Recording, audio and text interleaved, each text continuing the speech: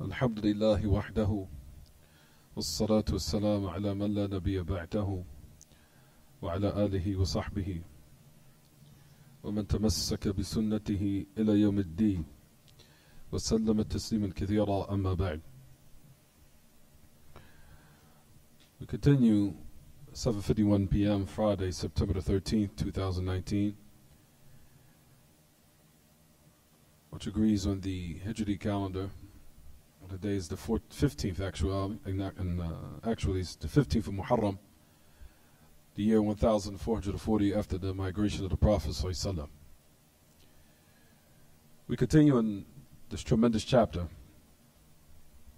speaking about the different calamities that would befall the Ummah of Muhammad ﷺ, and how the affair of ghurba, or the affair of that estrangeness that will happen to this Ummah, meaning the strangers, of those who will be in the zaman of corruption or time of corruption, and as you see it becoming or actualizing in front of us, brothers and sisters. You'll find the affair of ghurba, of people becoming strangers. And when we say ghurba, we mean it in a praiseworthy manner of those clinging to what is correct and being upright, righteous people in a time of darkness, where it's being piled on one another or compiled upon one another. ظُلُمَاتٍ بَعْضُهَا فَوْقَ بَعْضٍ. As you see, a lot of darkness is now taking place all around us. Not only in the affairs of the dunya, we see the non-Muslims, how their lives are becoming in a state of chaos, as we live in times where there's a rampant number, or a lot of lunatics and maniacs and people out there who are losing their minds. But also in the affairs of the religion, people are becoming strangers. As you'll find that the circle of Ahlul Sunnah all over the world have been affected by the times or the trials and the tribulations and the calamities of fitna, in regards to those who creep in the ranks of the Salafis and wear their clothes or come in their cloak or wear their garments and speak how they speak in order to cause confusion and corruption from within. For all these affairs that are taking place is what the Prophet ﷺ informed in this hadith, all of them. All these different calamities that we see that are happening still to this very moment is exactly what the Messenger of Allah informed. It's no different than what he said, alayhi salatu wassalam. As we continue in the hadith, the last part was where we concluded, we stopped. After the Messenger of Allah, alayhi salatu wassalam, that he spoke about all the different atrocities or calamities that will befall this ummah.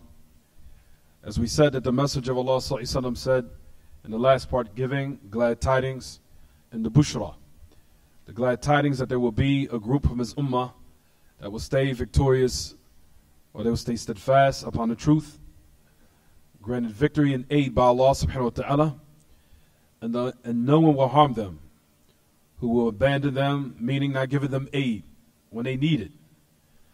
And even though the people, when they say لا يضرهم من خذلهم, as we talk about that no one will harm them who will khadalahum. Khadalahum, as we know, khudlan means someone who is from you. As khudlan can happen from someone who is in the same ranks you are. Say that they're Muslim, that they say that they're upon what you're upon, and at the same time can harm you, and they might abandon you. So that with the word khudlan, it's talking about those who's from your people, who could be from you. They could be upon what you're upon, but they might not give you aid at the time when you need it. So it happens. So the word khudlan happens, or it applies to those who are upon what you're upon. They say that they're Muslim, and it even can happen from some of your Salafi brothers and sisters. Yes, it can happen. Someone from your own people can let you down and not give you aid when you need it, when you expect that they're going to aid you, but they don't. So it can happen. So the Prophet ﷺ said, despite of this happening or occurring, this still will not harm them. It still won't harm the people of the truth. He says, لا يضرهم من خذلهم. For those who abandoned them, those who let them down, and those who did not give them aid when they needed that aid or that help. And no one will harm them who oppose them, as it says in the narration. وَلَا مِنْ خَلَفَهُم. Well, here I think it's narrated. Well, maybe it's in my book here, my copy. Here it just says خَذَلَهُم. It doesn't say خَلَفَهُم. But in the narration, as we know, is authentic. It also mentions in that same narration, they will not be harmed by those who oppose them. So it's not only khudlan from those who let you down and did not give you aid when you needed that help. Also, this is comprehensive for the meaning of this narration. وَلَا مَنْ خَالَفَهُم. Also those who oppose them until the affair of Allah subhanahu wa ta'ala comes. So that is the narration where we want. That is where we spoke about last lesson. We stopped at this particular love or this wording of the hadith. You'll find that the great Imam Ibn that he gives a great little benefit in regards to this narration. The Prophet ﷺ said, there will never cease to be a group of my ummah that upon the truth granted victory.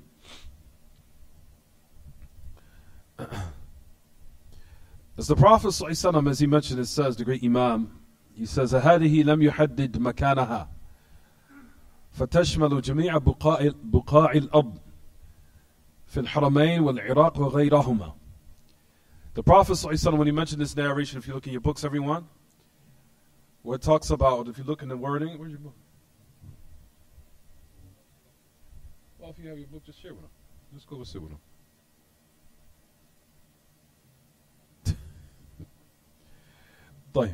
The Prophet ﷺ in his narration did not specify its place of where this group will be.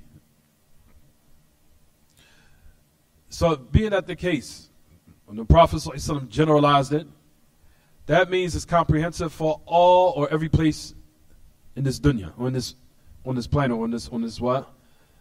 On the earth. جميع بقاع الأرض. Whether it be in the Haramain, or whether it be in Iraq, or other than that. So the Prophet ﷺ here is saying that the people of the truth can be anywhere. Some of them will be in a certain place. Some of them will be in a certain number. Some in a specific time will be in a specific place. Some of them might be in Morocco or in the West. Some of them might be in the East. Some of them will be in different places and locations. And different locales, of course. Or different locations, excuse me. But however, their number might increase in one place and they'll be less in another. That this can happen. Does not mean that they will be plentiful all the time. Sometimes, depending on the time, depending on the place. Some of them could be in abundance, or the number could be or they could be plentiful in a specific place. And then their number, they could be small or few in another, depending on the time and place. So based upon this narration, the Prophet ﷺ generalized. As the great Imam, he goes on to say, the most important thing is that we know that this group will remain. He says, no, does not matter how far the distance is. In the remote places that they live, doesn't matter. The most important thing is we know is that there will always be a people of the truth. And that we know that the people of the truth are one group. They are not what? Plural. As you'll find that some of the Muslims out there that say this. They'll say that the truth is what? Plural. Rather, the truth is only one. Due to the fact that the Prophet ﷺ talked about all the different deviant sects and talking about how they're all in the hellfire except one, which is a clear indication that the truth is what? Is one. So it says, At-Ta'ifa wahida, that they'll be victorious upon the truth, and no one will harm them who lets them down or leaves them or abandons them or opposes them until the affair of Allah subhanahu wa ta'ala comes. Taib. Some people say that the Ta'ifat al-Mansura was asked the question that they're al-Hadith. Is this correct? To say that they're al-Hadith. So listen to what he says in regards to this answer. We'll just read it quick. He says it's not correct in all cases in the sense of the meaning of the word. Just listen. Just listen. Just listen. He said we have to give details. Just listen. For what is meant by al-hadith, al-mustalah alayh, meaning the word al-hadith, which is the people of hadith, in which what has been agreed upon, that is people that take the hadith of the Prophet ﷺ as far as in the terminology or the science of it, and that's it. Meaning, the people are the science of hadith, basically he's saying. Whereas now we have removed the scholars of jurisprudence or the scholars of tafsir or anything that resembles that, that's incorrect, because they're also considered the people of hadith. The scholars of jurisprudence are also the people of hadith. And the scholars of tafsir, a lot of them are, you'll find, if not all of them, were people of hadith. As Muhammad Jarir al-Tabari was a muhaddith, and Ibn Kathir. As Ibn Kathir was a muhaddith, he was a person of hadith. He was a muhaddith. A lot of people think he was a mufassir, and that's it. No, Ibn Kathir was a muhaddith, and he was a mufassir. He was both. Rather, he was a hafiz of all the affairs of the religion. However, a lot of people don't realize that Ibn Kathir was a muhaddith and a mufassir, both. Due to the fact that he has a book called Ba'ith al-Hadith fi Ma'rifat Ulum al-Hadith. Ba'ith al-Hadith is a tremendous works that one will study if he wants to specialize in the field of hadith, which I had the opportunity to study with my great Fadilat al-Walid, Sheikh Abdullah al-Bukhari, in which we covered about a third of it. About a third. But anyway, to make a long story short, Al-Ba'ith al-Hadith is a book that was written in the science of hadith. It was authored by Ibn Kathir. So Ibn Kathir was a muhaddith and he was a mufassir. The point why we're mentioning this, he's saying if it's intended the people of hadith, meaning the people who just specialize in hadith, then that's not the meaning. He said that's not correct. He's saying when we say people of hadith, meaning those who take their evidences and proofs from Kitaab and Sunnah, which is also included from that, the scholars of fiqh and the scholars of tafsir likewise, then what we mean by that is the people of hadith, then they're also included in that. They're also included in that. So a person should not understand when he's saying here specifically, al-hadith, meaning those who are just specialized in its field and that's it. Is it clear what I'm saying, everyone? So al-hadith, the meaning of it here is more comprehensive than what a person might think, that it's just the people who specialize in the field of hadith, and that's not the case. He said the meaning of it is the ulama of tafsir and the ulama of jurisprudence, meaning the fiqh, that those that scrutinize the text to the point where they build everything based upon the evidences from Kitab and Sunnah, in reality, they are al-hadith. And it's not just the people of hadith, meaning those who specialize in that field only. Rather, it's comprehensive for all of these what? The ulama. Because all of them what?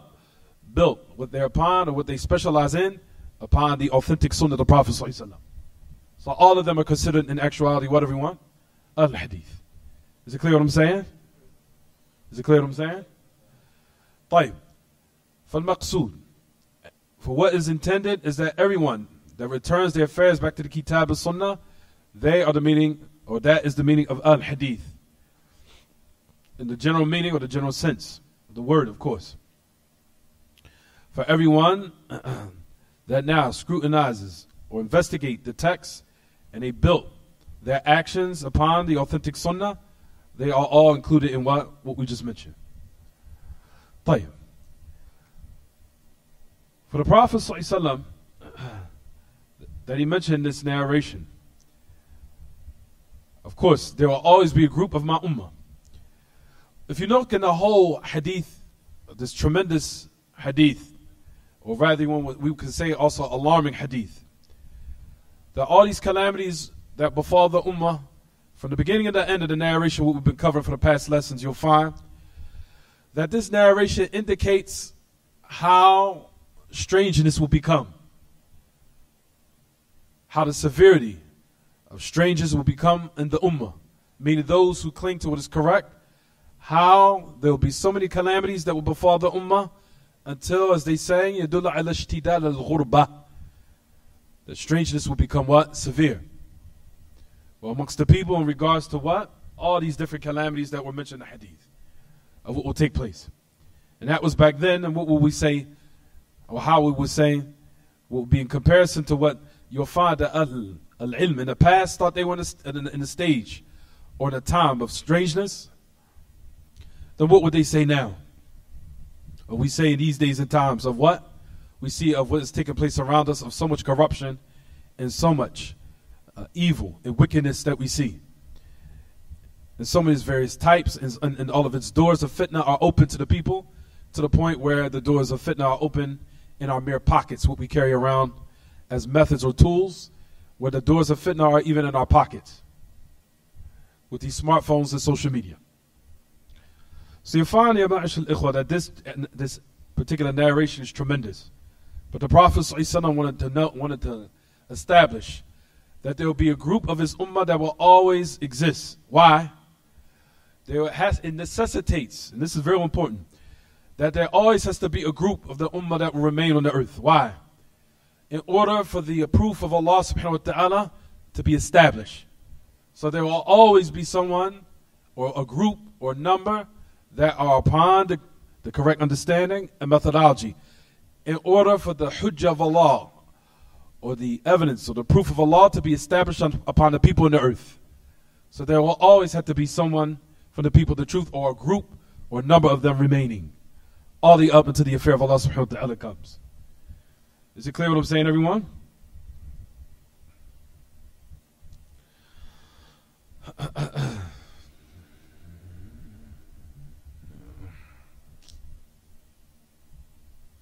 Right, let's get to the Masail. Who wants to read the first one? Read the first one for me. Read for me, Bilal. Raise your voice. Raise your voice. Right, the explanation of the ayah Surah An-Nisa. What is it, everyone? You got to look to the beginning of the part of your book. Do you not see those who have been given a portion of the book? Those who believe in Egypt and the Tawheed. Who was talking about who? The Jews and the Christians. Well, preferably here, it was talking about, or was revealed concerning the Jews. As the Jews, they used to believe in taking their affairs back to Egypt. We said back, the demeanor of Egypt is what, everyone? The magicians, fortune tellers, and soothsayers, and fortune tellers. And people who practice magic, that they were heavily into that. And still to this day, a lot of them still are. Especially that I hear now, what is on the rise, especially in the west side of California. That they said witchcraft and now magic is on the rise. The practice of witchcraft and magic is on the rise. Especially on the west coast. So in the regards, you'll find that the people of the book, they used to partake in this affair. And from the affairs Allah subhanahu wa ta'ala mentioned about them, that they used to indulge in what? Al-Jibt, which is the practice of magic and sorcery. That was from the ways of what? The people of the book. And they also used to believe in a Tawheed. What did we say from last class? What was the meaning of the ayah? Why did the great Imam put this in the chapter as evidence or reference? Why? Tafadda, Abdullah. Jayyid. Because we said that this ayat are talking about the Jews and the Christians, and we know from the other texts that has been authentically reported that this ummah will follow the Jews and the Christians. And how many have we heard and seen that there are Muslims partaking in magic and partaking in the affairs of the Jews and the Christians as far as in certain beliefs from, or out of, resembling them. So that's the reason why he put it in the chapter. Isn't it not that what we see taking place around us? Don't we see Muslims out there indulging in magic? And there are Muslims out there that believe in the Tawheed. There's Muslims out there that believe in the Tawheed. There's Muslims out from the Tawheed, from the practice of democracy, and the practice of liberalism, and the practice of communism. All these are Tawheed. The systems that are what? Tawheediyah. They're all type of Tawheed that you'll find that are crept in the Muslim lands, and they're practicing it, and you'll find that some of them even say that their system is better than the Sharia. As you'll find the Yusuf al-Qaradawi, that he mentioned, it said, أَنَا أُفَضِّلُ الْحُرِّيَّةَ عَلَى الشَّرِيعَةِ. You'll find that he said that I prefer being liberated or being free or liberated over Sharia, over the Kitaab and Sunnah. As you'll find, that was a statement of Yusuf al-Qaradawi. That was from one of his statements. أَنَا أُفَضِّلُ الْحُرِّيَّةَ عَلَى الشَّرِيعَةِ. That I prefer hurriya, liberation, or the people to have hurriyat al-fikr, just to have freedom, or so-called liberated or liberation, over the Kitab al-Sunnah. Just a statement to show what I prefer. Just if you want to just say in general words that or if you want to say in other words, I prefer Tawheed over what Allah and His Messenger have revealed. You understand what I'm saying, everyone? You also heard him saying statements that if someone of Allah subhanahu wa ta'ala was to run in a race for being elected, that even Allah Himself wouldn't get as many votes as this particular person. Or I think it was a Jew. No, he said that. It was years ago. Yusuf al-Qaradawi. Allah wouldn't even attain or have these number of votes. And then you'll find that millions of people follow Yusuf al-Qaradawi. Millions. And this is his state. The state of the height of ignorance. Yusuf al-Qaradawi.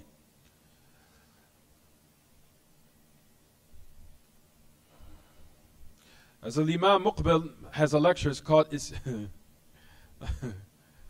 he has a lecture that is called Iskat al-Kalb al-Awi. Iskat al-Kalb al-Awi. And people used to say that Sheikh Muqbil was very stern with him. A'udhu billah, why could you say that? And now you see the statement of why Sheikh Muqbil said what he said about him. He has a lecture that's called Iskat al-Kalb al-Awi, muzzling the howling dog. Rahimahullah. Or you want to say silencing the howling dog. That was the meaning. Iskat. Silencing the howling dog. And he was talking about Yusuf al-Qaradawi. Silencing the howling dog. He has a nice refutation against Yusuf al-Qaradawi. So back then people couldn't understand, subhanAllah, why was it so stern against him? Now you see why. For a person that says this type of speech, no doubt he deserves to be silenced. You understand, everyone? طيب. So in this regard, you'll find that the tafsir of this ayah is to show that there will be from this ummah who will follow the Jews and the Christians in a lot of their practices, in a lot of their ways. Such as, for example, the celebration of the Prophet ﷺ's birthday. Isn't that not from the ways of the Jews and the Christians? The celebration of the Prophet ﷺ's birthday. Or all different types of practices, for example, in regards to worshiping graves, and worshiping the dead, and worshiping people who are still alive, and giving them rights which only Allah subhanahu wa ta'ala is deserving of, as far as in worship. All this is out of resemblance of the Jews and the Christians. So that was the reason why he put it in this chapter. Like the next, what does it say?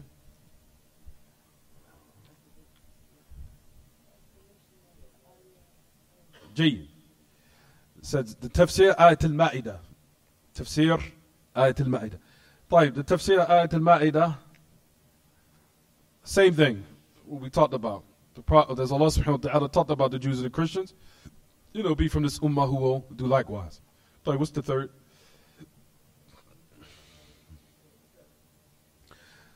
The explanation of the ayah, which is in Surah Al-Kahf.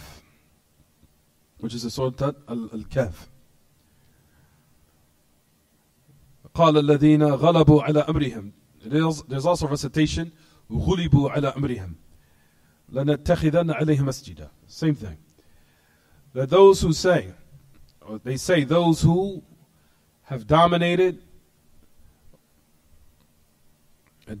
over their affair, meaning they were given power over them, meaning the righteous, that we would take upon them a masjid. As we talked about the ayah Surah Al-Kahf, what took place amongst those youth,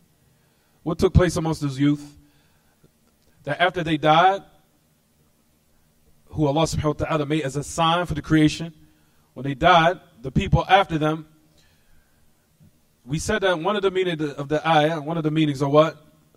That the leaders came and they wanted, or they forced a group of people to take the place where the youth died as a masjid, to build upon their grave a masjid, due to the power or the overpowerment of the rulers. The rulers came and forced them to take them as a what? To take and build a masjid upon their grave where they died, which is the ayah in Surah Al-Kahf. We talked about this last class, didn't we? Not last class, but a couple of classes ago. He said, فَقَالَ الَّذِينَ غَلَبُوا عَلَى أَمْرِهِمْ, that they affair that they became, where they became overpowered or dominated by those who were in charge, meaning from the rulers at that particular time. But at the end of the day, we said that Sheikh Muhammad Abdul Wahab said the same thing of what took place then, of course with them, is exactly what will take place with this ummah, out of resembling them. There will be from amongst the Muslims who will take their righteous and build masajid upon their graves.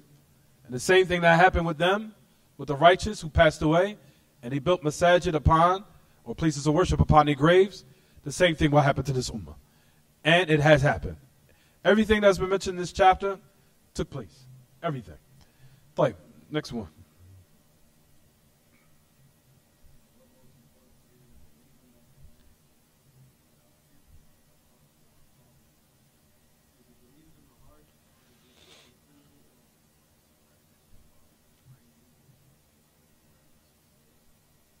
طيب. It says, ما معنى الإيمان? I was talking about now the next matter that's mentioned here. It says the most important of it, ما معنى الإيمان بالجبت والطاغوت؟ هل هو اعتقاد قلب أو موافقة أصحابها مع بغضها ومعرفة بطلانها؟ This is important here, brothers. It says the most important of the affair, what we're discussing now. What is the meaning of belief in the jibt and the taghut? Is it a belief of the heart or conviction of the heart, or is it agreement with its practitioners? Meaning those who practice it, or those who practice it despite of the person having hatred for it and having knowledge of its invalidity. طيب. As for the belief of it with the heart and having the conviction that is correct, we have no doubt that this is concerning the ayah. Basically, let me give a little bit more clarification. If you look at the fourth mas'ala, everyone, this fourth mas'ala is talking about, basically, it returns back to the ayah in Surah An-Nisa. Because the ayah in Surah An-Nisa is talking about what? The belief in what? In jibt and what? Taghut. طيب. So return back to Surah An-Nisa, or the ayah Surah An-Nisa, so we can apply it. As far as the belief in the heart, or the conviction of the heart, no doubt that's applicable to the ayah. As we know, belief in the taghut, or the belief that is correct, or the belief in the jibt that it's correct. I also wanted to bring some clarification. In regards to magic, it's a difference between believing in its existence and a belief that is what? That is incorrect, it's invalid, and it's falsehood. It's incumbent upon the Muslims to believe that it exists. Is it clear what I'm saying? That magic does exist. Is it clear? We believe that magic exists and it can affect someone and it can affect people by the permission of Allah, if Allah wants. Is it clear what I'm saying so far? And it's a difference between the existence of it and the belief that it is what? That is falsehood, and that it is what? Evil and wicked, and it's incumbent upon the Muslims to stay away from it. So number one, we believe in the first meaning, without a shadow of a doubt, that we embrace of its existence, that magic exists. And what's so crazy is the fact that we're discussing this, because if you look and flip the page, what's the next chapter? Ah.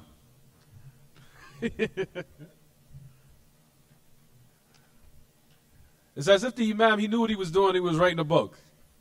He knew exactly what he was doing. He put everything in order. طيب. So it's the difference between the existence of magic. So we believe magic exists and it can affect people. Due to the fact that we know that the Prophet ﷺ was affected by what? By magic. He was. By the permission of Allah. Subhanahu wa ta'ala.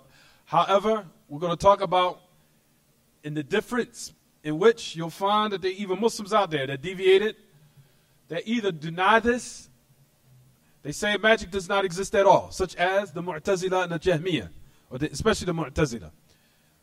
As they don't believe, as we're going to talk about in the next chapter is going to come, that they don't believe that magic exists, that they say there's a logical explanation for everything, so-called, based upon what is apparent. There's a logical explanation for why things occur. And they deny the affair of what? Of magic. Is it clear what I'm saying so far? And then you have the total opposite of the spectrum. For example, people say the Prophet ﷺ, so that means the fact that he ﷺ, maybe he was truly magic that he came with because he was affected by it. That's why you'll find Ahl Ilm rebuttal this ambiguity here. They say even though he was affected by magic ﷺ, it was only in the affair of something that was pertaining to what? To something that he thought that he was doing, but it was not, but he did not do it. But in regards to the revelation of Allah, as I'll talk about inshallah, we're going to get into it, that the revelation was protected by Allah. Allah subhanahu wa ta'ala protect the revelation. Anything that was pertaining to the affairs of wahi was protected, which I'll discuss inshallah. That's all going to come. طيب. So what is the meaning here? So is it just merely the belief of the heart as far as magic? So we said number one, we established that we believe in its, what everyone? Existence. So we're not like the Mu'tazila who deny it. Because I'm saying that for a reason. Because there's a deviant sect out there who are named the Mu'tazila, that they deny magic and its existence. They deny it. They reject it. The Mu'tazila and also the Jahmiyyah. We'll talk about that in a minute in the upcoming chapter. It's going to come. We believe in its existence. However, we believe that magic is wicked and evil. And we're going to speak about, inshallah, that the practice of magic, or its practitioners, are in a state of disbelief, especially if they're practicing the worst form of magic, which is the utilization of the shayateen to do their dirty work. The utilization of the unseen devils to do their dirty work, to harm people. And that a person is in a state of kufr, in a state of disbelief and left the fold of Islam, if he utilizes especially this type, which we'll talk about inshallah. طيب. So what about those who agree with those who practice it? Meaning what they do. Even though he says ma'abughdiha, that he might hate it and have knowledge of its invalidity. طيب. This is what Ibn Uthaymin says in this regard. Keep on focus the fourth matter. We're still discussing the fourth. I'm going to read it quickly. He said فهذا يحتاج إلى تفصيل فإذا كان وافق أصحابها بناء على أنها صحيحة فهذا كفر وإن كان وافق أصحابها ولا يعتقد أنها صحيحة فإنه لا يكفر ولكن لا شك على خطر عظيم يخشى أن يؤدي به الحال إلى الكفر والعياذ بالله. As we know, there are people out there, especially from the deviant sects, who allow magicians to come in their masajid and practice it. We know there are certain Muslims out there. طيب, do we say that they disbelieve?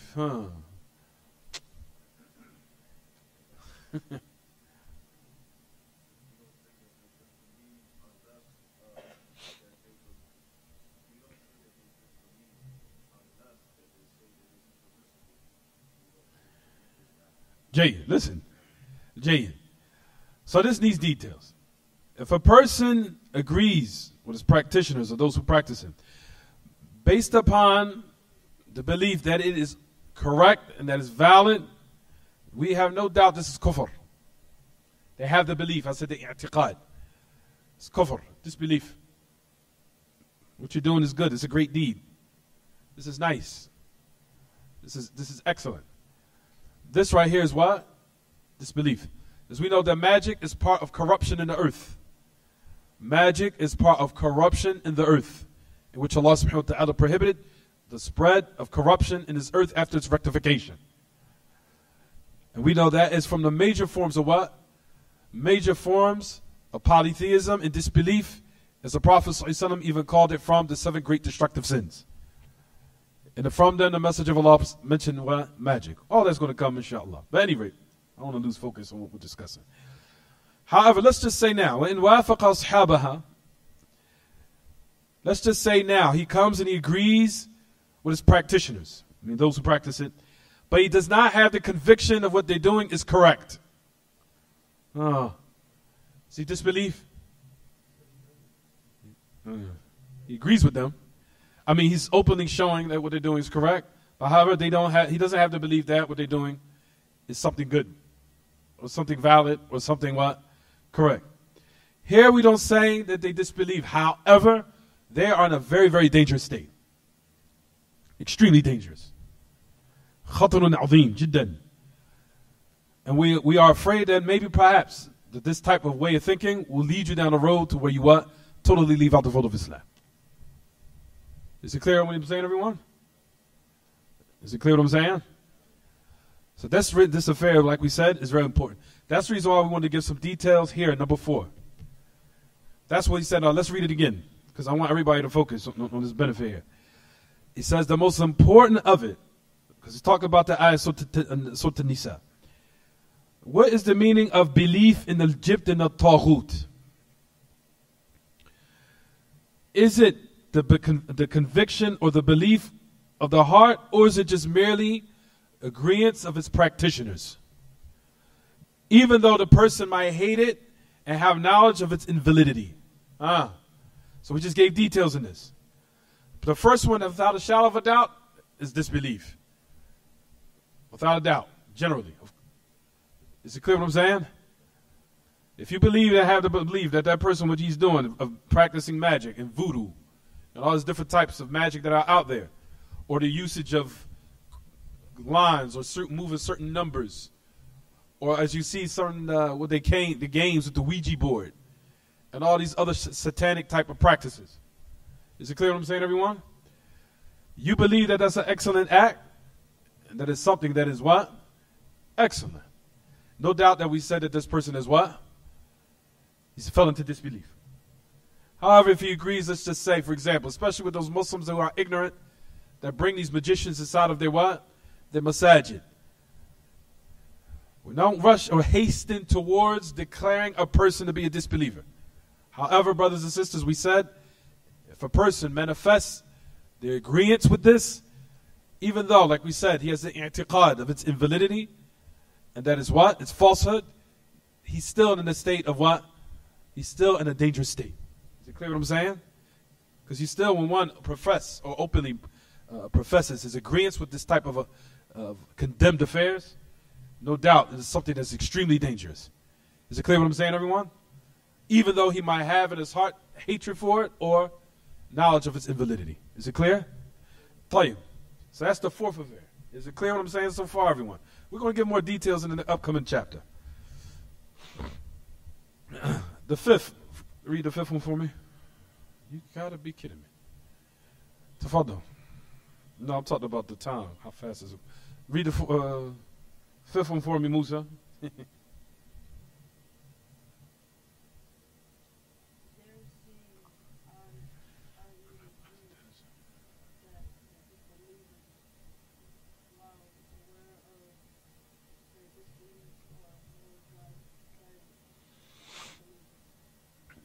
This 5th ayah, verily the disbelievers, that they had knowledge, يَعْرِفُونَ كُفْرَهُمْ أَهْدَى سَبِيلًا مِنَ الْمُؤْمِنِينَ. He said, verily, that the disbelievers, he's talking about the ayah still. He's talking about the ayah that we already read. Let's go back to the ayah. It's still talking about the ayah Surah An-Nisa. If you're looking at in your books, everyone, looking at Mus'haf, do you not see to those who have been given a portion of the book that they believe in Egypt and At-Tawheed? Look to the end of the ayah. What does it say? Oh, they don't have it in your books? Is it in your books? Yeah, we're still talking about Surah An-Nisa. Open the Mus'haf. Someone who hasn't. What does it say at the end of the ayah?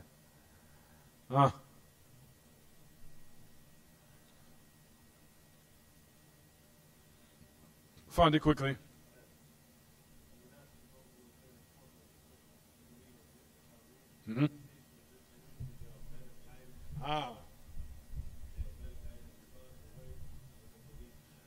That's what he's talking about here. He's talking about the last part of this ayah. What does it say? Again, read it for me, Jamar. You find it yet? Read it loud. Just the point. Do you not see that those who be given a portion of the book? See your books. 51.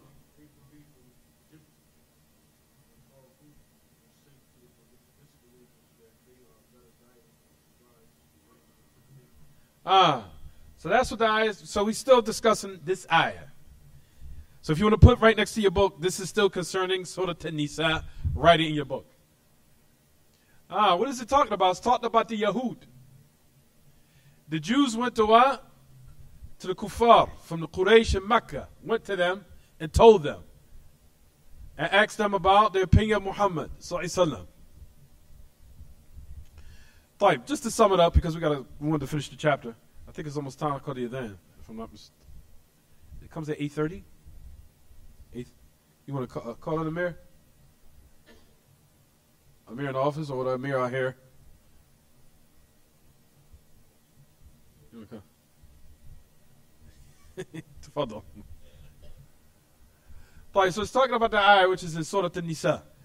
When they went to the Kuffar Quraysh, and it was asking concerning Muhammad sallallahu alaihi wasallam, and they were giving them certain answers. Until the point where the Yahud said what they said, until it said right here in your book, it said, Innal kuffar ya'rifuna kufrahum. It said that the non-Muslims, they knew ya'rifuna kufrahum. Oh, he's about to call you. All right, let me let him call you there.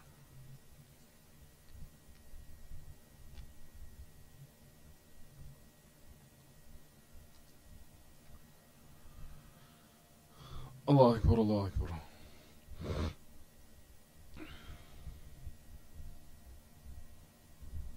Allah Akbar.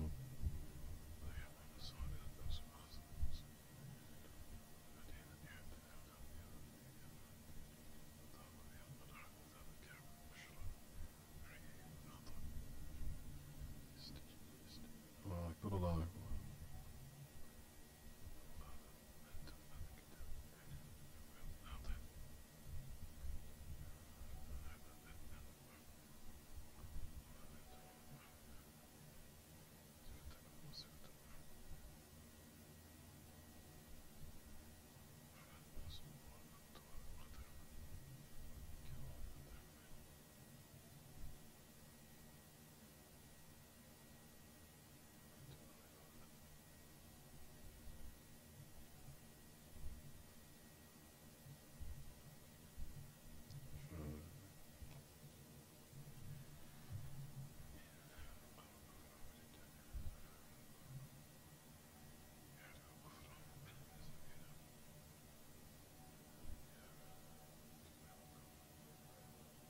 اللهم رب هذه الدعوة التامة والصلاة القائمة آتي محمد الوسيلة الفضيلة بعد طيب. So let's go back to the story of what happened, just briefly, so we can go back, everybody can have a clear picture. طيب. So if you look at the last part of the ayah, this ayah was concerning about the Yahud. As we know, when the Prophet ﷺ, when he went to Al-Madinah, migrated, and when the strength of the Muslims, when the strength of the dominance of the Muslims had increased to the point where they had and formed their own dawla, or their own land, and Islam was becoming strong and powerful. And we know, as I discussed in the previous classes, about the 3 tribes of the Jews. I talked about this. There was 3 tribes. There was one tribe called Banu Qurayza, and there was another tribe of the Yahud called Banu Qaynaqa', and there was another tribe of Yahud called Banu Nadir. There's 3 tribes of the Yahud in Medina. Banu Qaynaqa', Banu Qurayza, and Banu Nadir. As I seen it, when I was in Medina, it's sad to say, that was with Muhammad bin Hadi 12 years ago. We was in his car. He was like, this is where the tribes of the Yahud were. And he told me all 3 were the Yahud, where they were. But anyway, what happened upon that, when the Prophet ﷺ became dominant in the Sahaba, they went to the Kuffar Quraysh in Mecca because they was highly upset. They were highly upset, so they went to Kuffar Quraysh. So while those who were from the heads of the Yahud was Ka'b ibn Ashraf and Huyay ibn al-Akhtab. And Ka'b ibn Ashraf was killed by Muhammad ibn Maslama. At any rate, I don't know. Ka'b ibn Ashraf went to the Kuffar Quraysh in order to seek their help against fighting the Prophet ﷺ and the companions. So they took the initiative. So they said to the Kuffar Quraysh, or rather the Kuffar Quraysh said to them, you are the people of the book. You know truth. You know the truth from falsehood. Clarify to us, are we more rightly guided or Muhammad? Are we more guided or Muhammad? Is it clear what I'm saying so far? Huh? Is it clear? Isn't it clear or not clear? Yeah, who came to who? The Kuffar Quraysh. The Kuffar Quraysh said, there's something I'm going to get to this that's real important. Because it's not just concerning the Yahud. I want everyone to understand the methodology. Because that's what's important. How do the Muslims fall into this today? That's what's important. You understand? Because everything that was revealed to what happened and took place is in order for us to avoid, not to do it. Is it clear what I'm saying? Fine. So just listen to the methodology. Let's look to what the method that took place. This is what's important. So they went to the Kuffar Quraysh and said, are we guided, rightly guided? Are we more guided, or is Muhammad? So what did the Jews started to say? Started to speak ill about the Prophet ﷺ. Why did the Yahud, notice that the Kuffar Quraysh said, you know the truth from falsehood. So basically, you the Yahud know that Muhammad is truly a prophet and messenger. You already know. You knew his characteristics. You knew everything. You know this. Tayyib, who's more rightly guided? So they started talking and speaking ill and defaming the message of Allah. As it says in the narration, Muhammad is Sunbur, Mabtur, Qata'a Arhamana, to the end of it. The Muhammad is Sunbur. Now he's basically Mabtur. He's cut off from any blessing. He's destroyed and separated our families. وَنَحْنُ نَذْبَحُ الْكَوْمِ وَنُطْعِمُ الْحَجِيجِ. Basically, they reversed everything. They say, we're the one who slaughters the animals, and we feed the people who comes for Hajj, for the pilgrimage. And we give them drink. To the end of it. And we're the ones that connect and keep our family ties. So it basically was now defaming the Prophet ﷺ, and they were talking about what? They were praising the Kuffar Quraysh. Until it says in the narration that we're the ones we're the kuffar that have done such and such and all these good deeds, until the Yahud said in the end, you are the one that is what? Better. And you are more guided than Muhammad ﷺ. Right, now look into the methodology of it. What's the methodology? What we're trying to go with all this? Now let's apply it to what? What Ahl Ilm say here. So now look at the method. Why does Ahl Ilm now they say in this regard? What happened that took place between the Yahud, speaking ill about the Prophet ﷺ and the Sahaba, right? How is this now applicable to what takes place with the Muslims today? Huh. You raise your hand, Bilal. Tafadhal.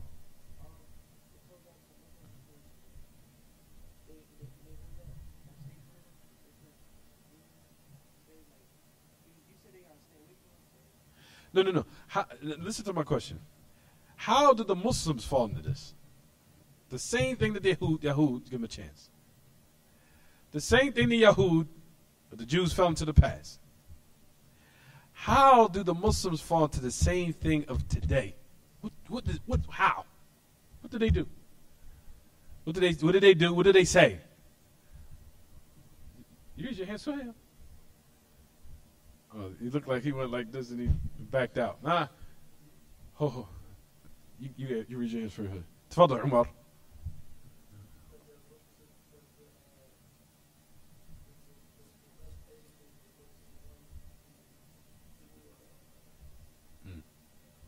Not necessarily. It doesn't have to do with education. Not necessarily.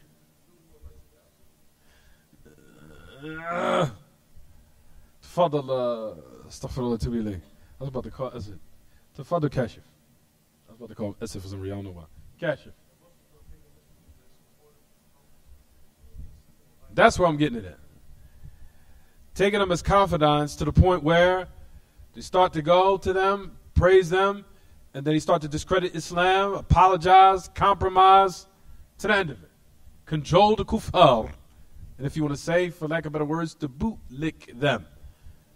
Bootlick them. Is it clear what I'm saying? طيب.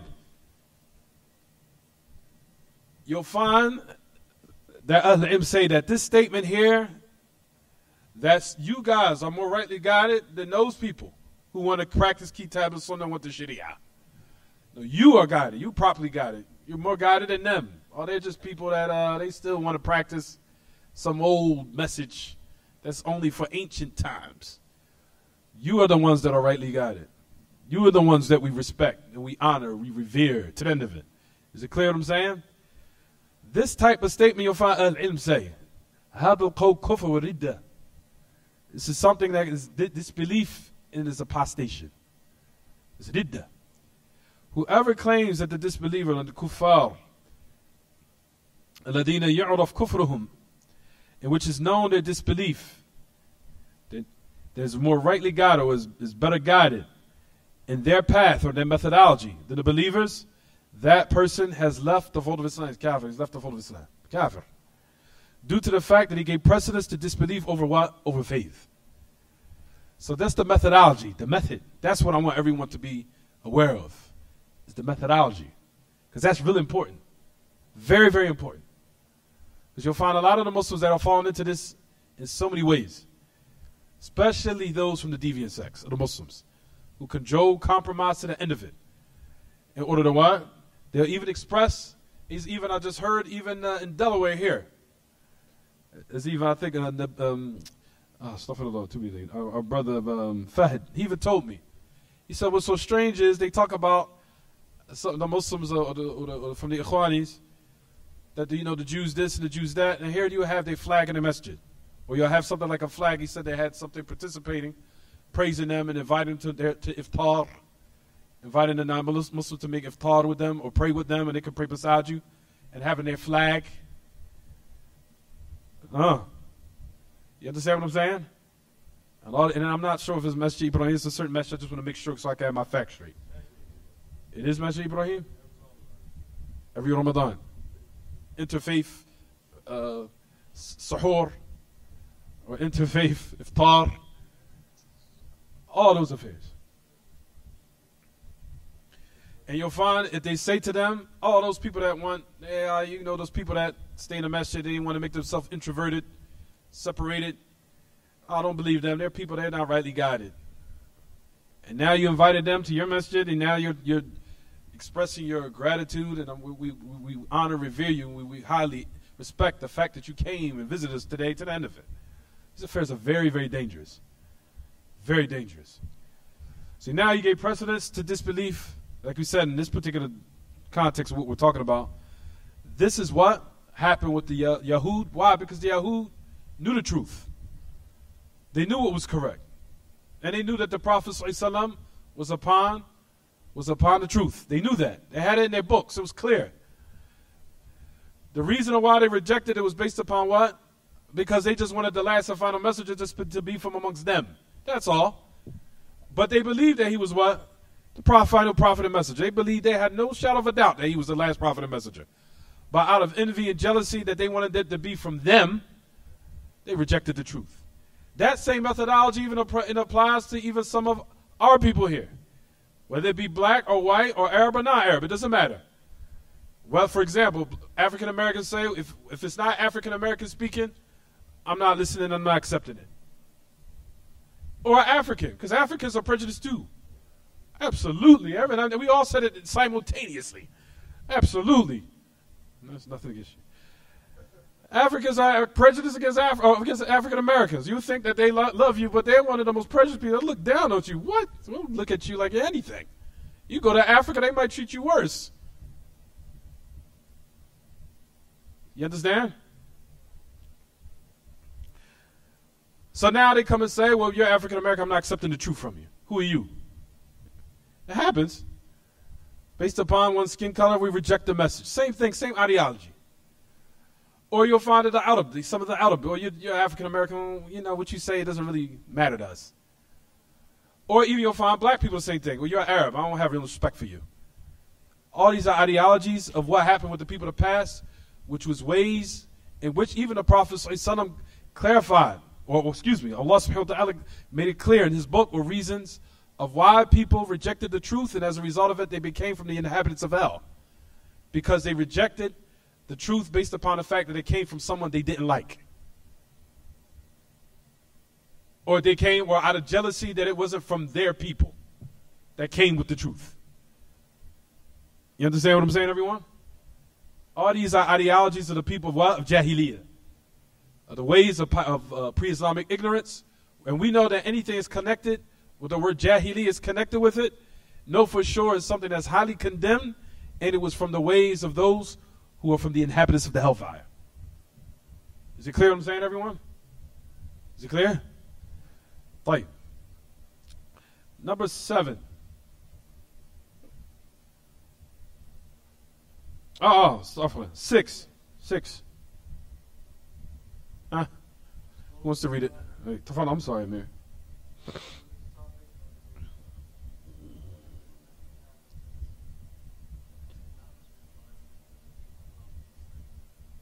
Is it Abi Sa'id or Abu Sa'd? Abu Sa'id. Now, this must be a typo. I have a typo in my book. Abu Sa'id al-Khudri, you're right. I think that's clear. That no doubt that it'll be from this ummah, just as has been established in the hadith of Abu Sa'id al-Khudri, there will be people who will indulge in these matters. I think that's clear. 7th, number 7.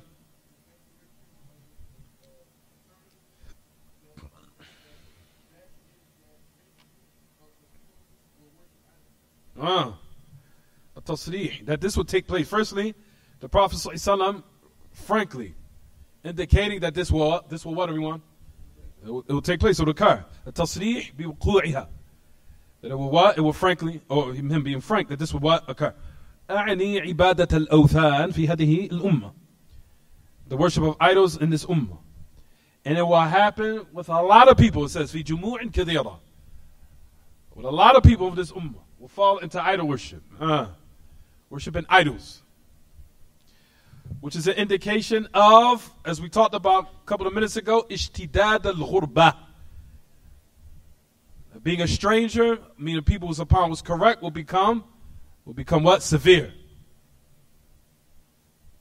There'll be a lot of darkness. Even amongst those who say, La ilaha illallah Muhammadur Rasulullah. And you compare it to the one who's upon what is correct in comparison to what? A lot of the majority of what they're doing, you'll find that person is considered gharib.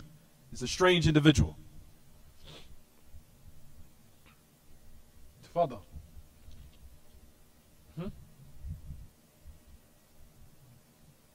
Number 8. Tafadal. That's a lot of masail. I didn't even realize it was that many. Tafadal.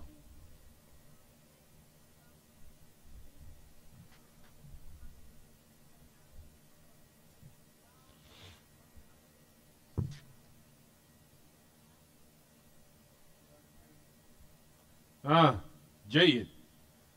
He said, what is most strange, those who will emerge are people who will claim prophethood. Khuruj man yadda'i nubuwah.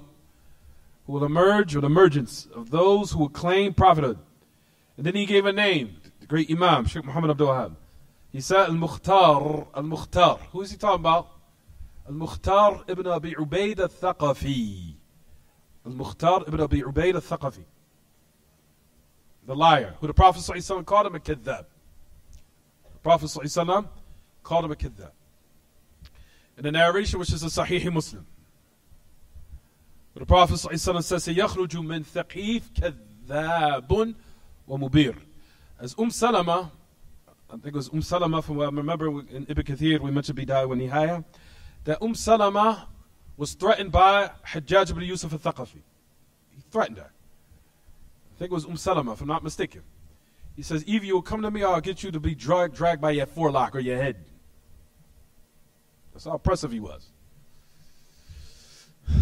So, they either came to her house, knocked on the door.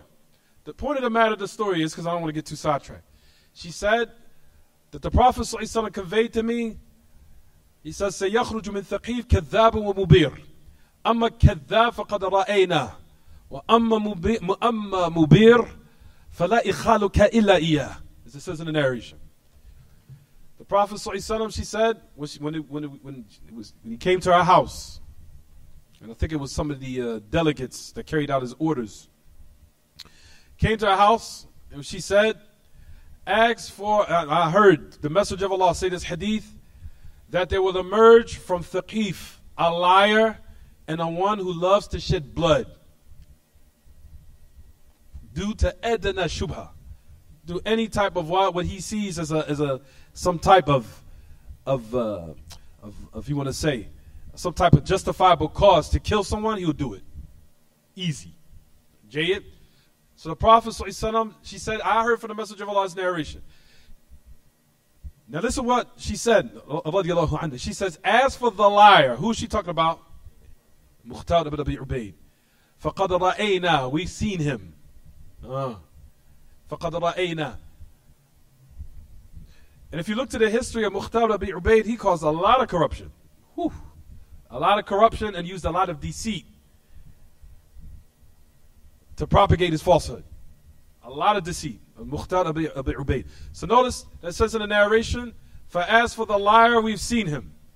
أَمَّا الْكَذَّابِ فَقَدْ رَأَيْنَا. Mukhtar Abi Ubaid. So that was the Prophet ﷺ said that he was a what? He's a liar. Why? Because he predicted, or because he claimed that he was a what? Prophet.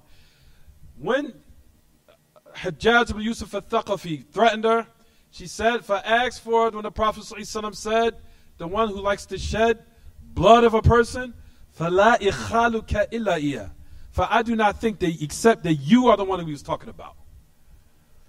Why? Because Mukhtar Abi Ubaid was what? Thaqafi. Because the Prophet ﷺ said in the narration, they will emerge from where? Thaqif. So Mukhtar Abi Ubaid was what? Thaqafi. And Hajjaj ibn Yusuf was also what? Thaqafi. So both of them what? Applied to what the Messenger of Allah said. The point of the matter of the narration, it says that the Prophet ﷺ said about him that he was a what? Kitaab. Liar.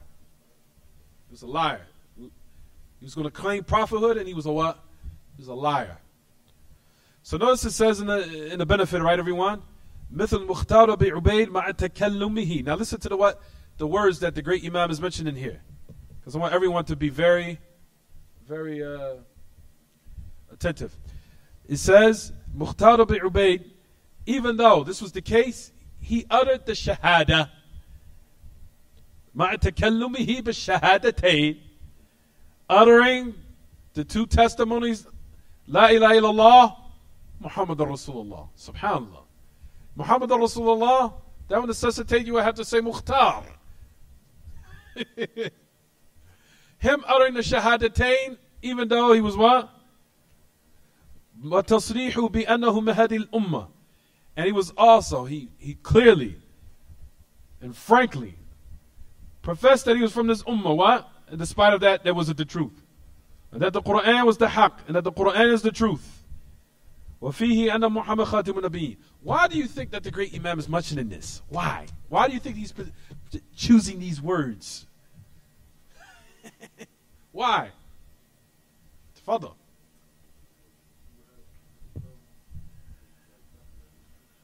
That too. That there will be people who will come. Tafadal. That's true. That's true.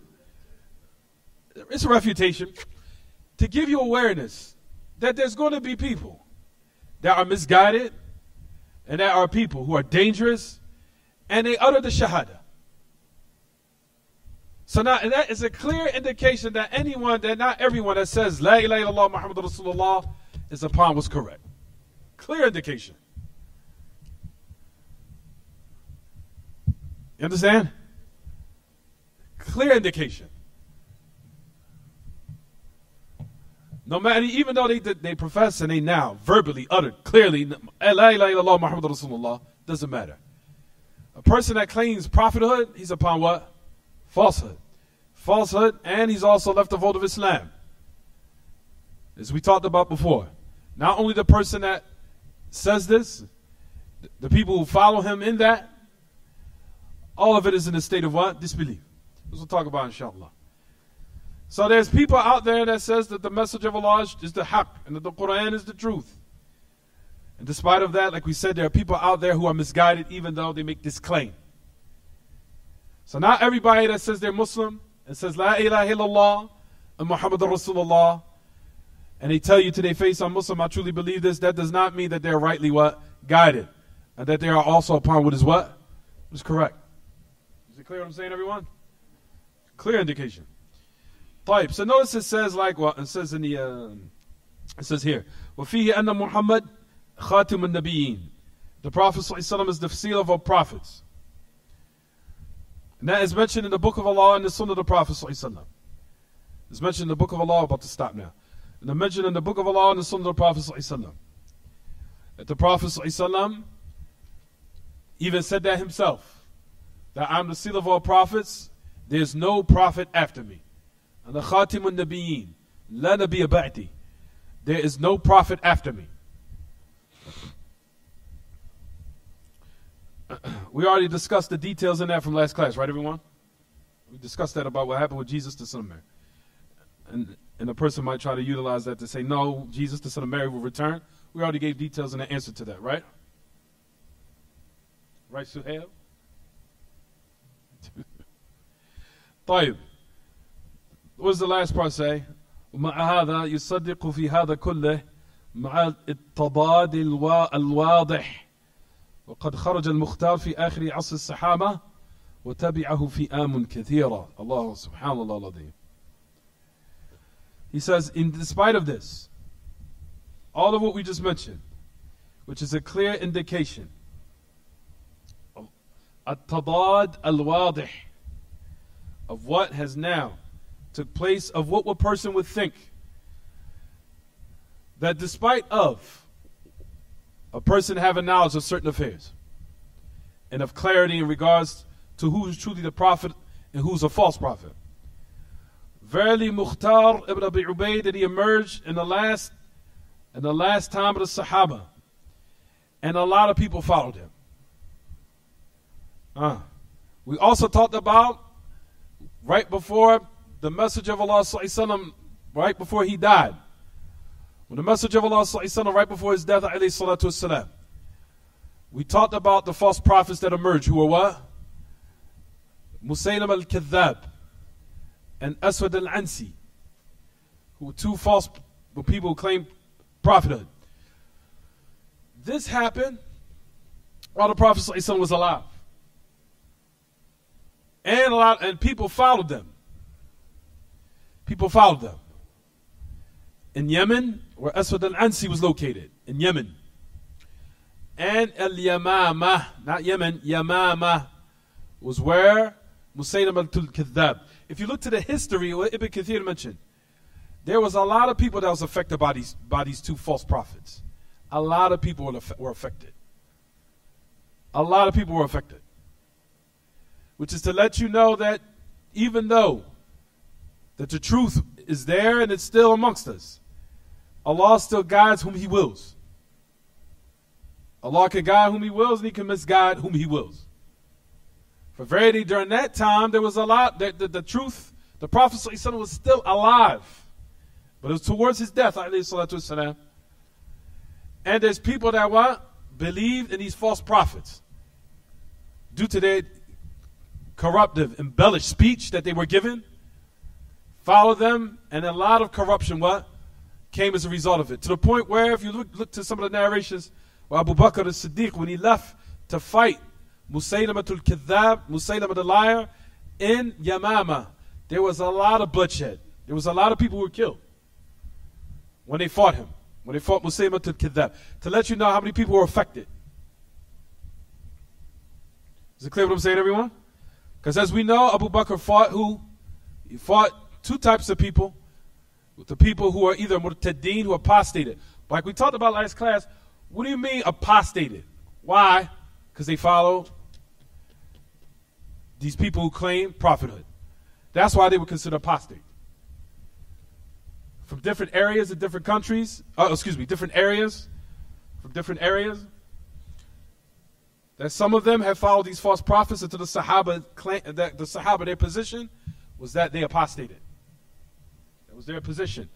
Abu Bakr and the Sahaba clearly took the position that those who followed them apostated. That's why if you look in the history, what Ibn Kathir mentioned, where Abu Bakr set out to fight two types of people mainly who were what?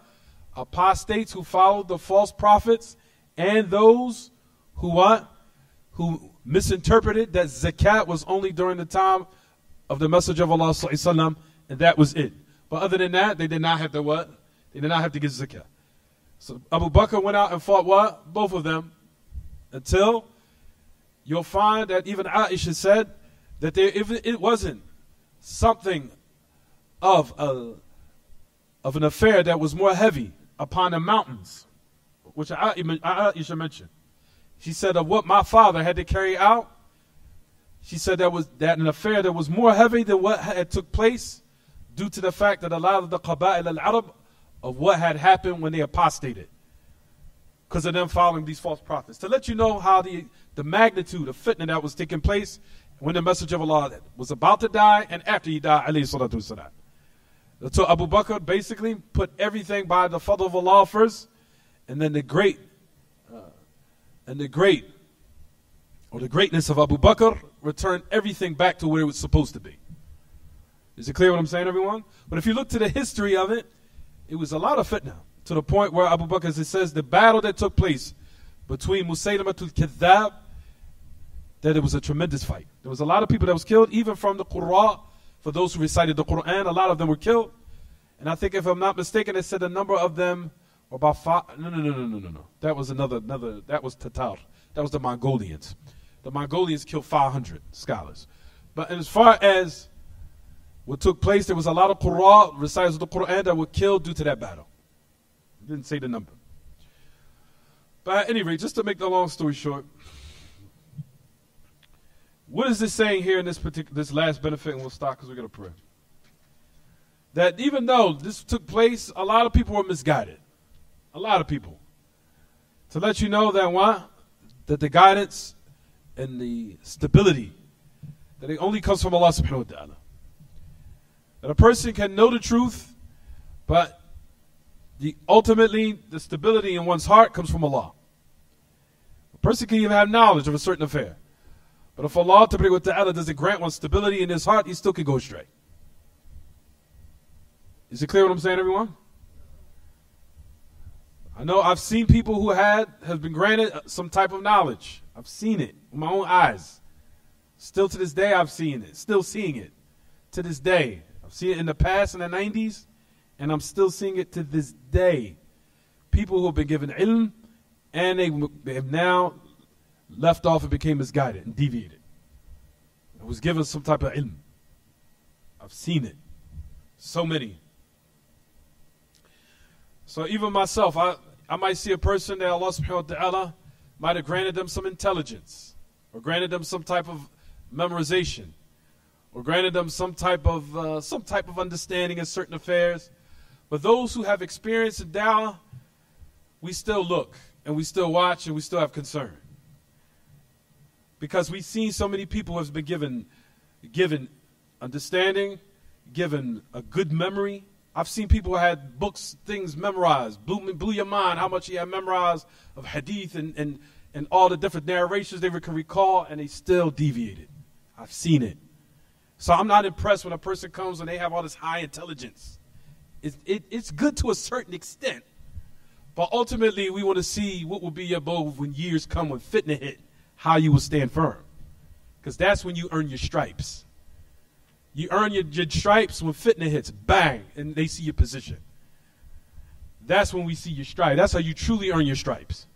Not the fact that you have this type of memory, or that you have this type of understanding, or this high level of understanding, and that you have all these narrations memorized, or that you can recall this narration off the top of your head, or that you can do this, or that you're proficient in translation, or that you're proficient in the Quran and the recitation of it. All these affairs, brothers and sisters, those who have experience in dawah, we're not amazed by that to a certain extent, but we're not truly amazed by those certain affairs. When we see that, we encourage one, and we keep them to be what? To be steadfast and to learn and to enhance their skills. But ultimately, what really is respectable, and what merely shows respect for a person, is when all the fitna that has took place throughout the years, and they still firm throughout all of them. You haven't been knocked down yet. That is what truly earns respect.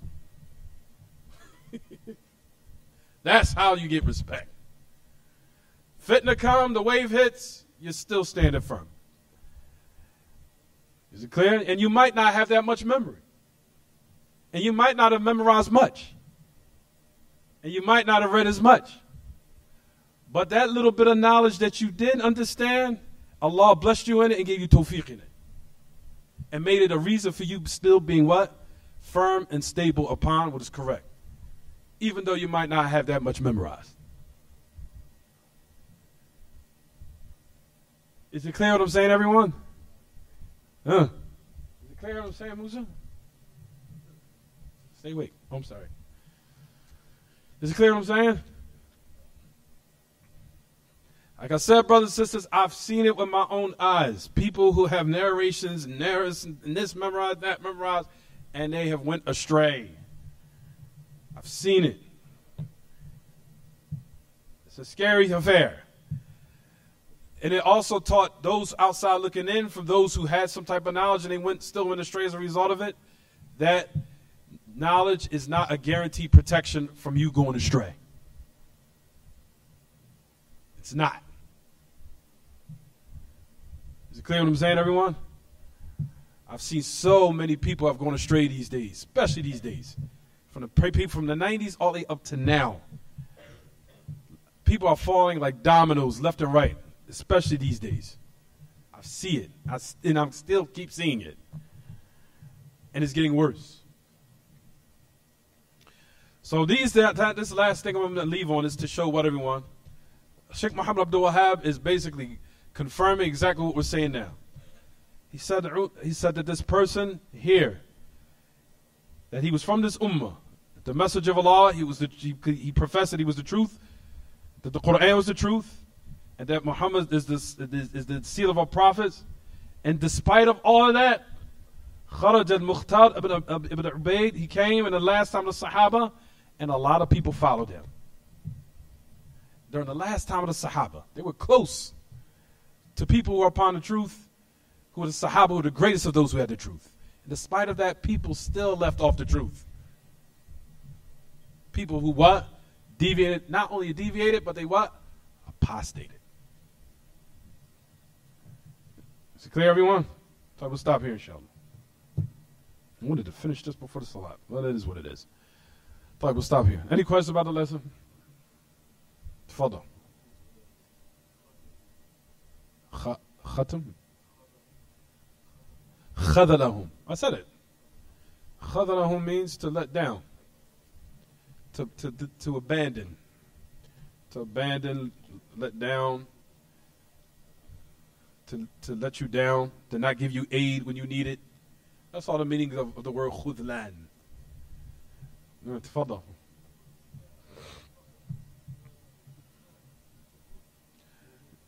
The people who apostated, and the people, what they call mani' zakah. The people who held back paying zakah. They help. Tafadal.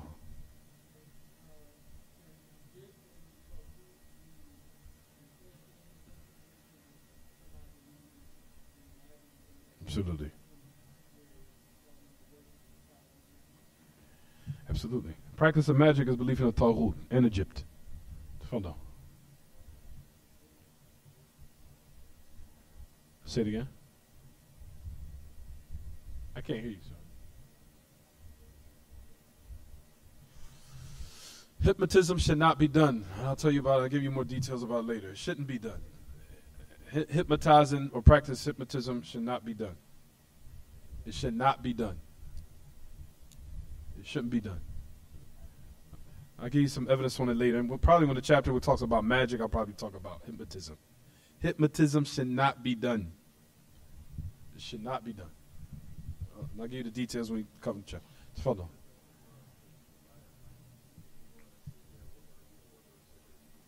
That's Musaylim al-Kitaab. That's him. Oh, yeah, wabar. That's him. Yeah, wabar. Naqi naqeen, kaman naqi naqeen. It's something crazy you said. He tried to bring some of the Quran. And then Allah humiliated him. Anything else? طيب هذا وصلى الله وسلم وبارك على نبينا محمد وعلى آله وصحبه سبحانك اللهم وبحمدك أشهد أن لا إله إلا أنت أستغفرك وأتوب إليك